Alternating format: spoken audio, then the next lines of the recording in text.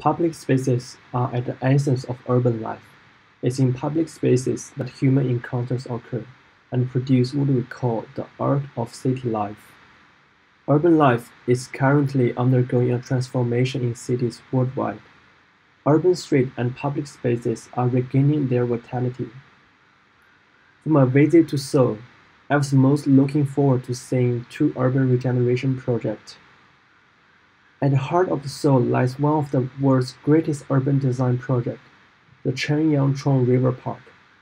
A great oasis in a concrete jungle, this inspiring urban renewal success underwent a dramatic transformation from a traffic-choked elevated freeway and a concrete paved waterway into a large, 3.6-mile long, daily stream corridor that attracts over 60,000 visitors daily.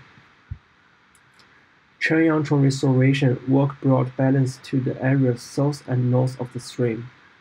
During the modernization era, downtown Seoul was divided into two parts, north and south, based on their features and function. The restoration helped to join these parts to create a new urban structure, connecting the structural and environmental resources in northern and southern areas of the stream, resulting in a balanced and sustainable development of northern and southern areas in the Han River. The project speed up traffic around the city when the motorway was removed. Seoul has implemented transportation planning, rerouting traffic through other corridors, and adding more public transportation. As a result, there are 45% decrease in vehicle volume, 15.1% increase in bus ridership, and 3.3% increase in subway ridership. It has been cited as a real-life example of Barrett's paradox. Over 75% of the material torn down from the old highway was reused to construct the park and rehabilitate the stream. Now fish, bird, and insect have made their way back into the urban river, and the area surrounding the park is about 3.6 Celsius degrees cooler than other parts of the city. Moreover, the water is heavily treated so that visitors can play different activities in the stream. The restoration has also provided huge boosts to local biodiversity and catalyzed economic development.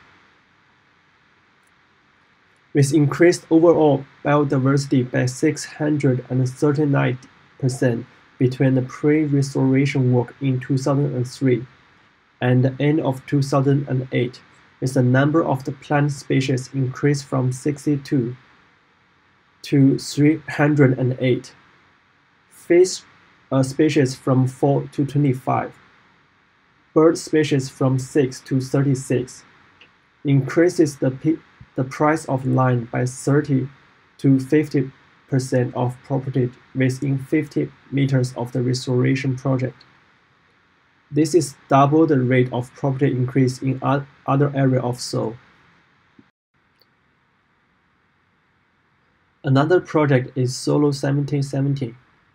The 17 in the name comes from the year 1970, when the flyover was dedicated, while the 17 is both the number of walkways connected to it and the year 2017.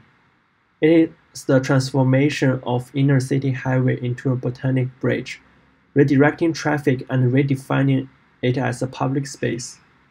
And it was built as a complement to Cheonggyecheon restoration project, but more garden than park. The bridge's primary function is providing a much needed pedestrian route, with a vast array of potted Korean plant species introduced to slow the movement of people along the kilometer length. Seoullo 1770 connects Nandaman Market with the city's Maoli-dong, Jeonnyeon-dong, and Chongpang-dong neighborhoods, sweeping over the top of Seoul's main railway station, as well as several multi-line highways. By connecting these formerly fragmented areas, the project has regeneration impact beyond its elevated platform. whilst the central part of the bridge is exposed above sprawling expanse of railway tracks and lines of traffic towards each, and it becomes absorbed within high-rise towers, with the new walkways, bridges, elevators, and escalators connecting the road directly with the neighboring hotels, shops, and gardens.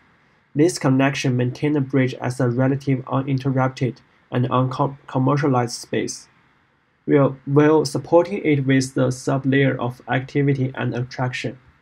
The bridge hosts 50 families of plants, including trees, shrubs, and flowers, growing in 645 cylindrical concrete pots.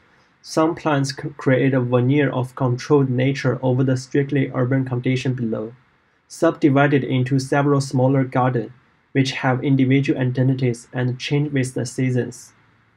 Both projects are instrumental in Seoul's continued effort to shift from car to foot, shows a strong dedication from government, aims to prioritize quality of life in urban planning, and gave a certain answer to the controversial debate in urban planning between those who emphasize the vehicle-oriented city and those who believe the city should be more pedestrian-friendly.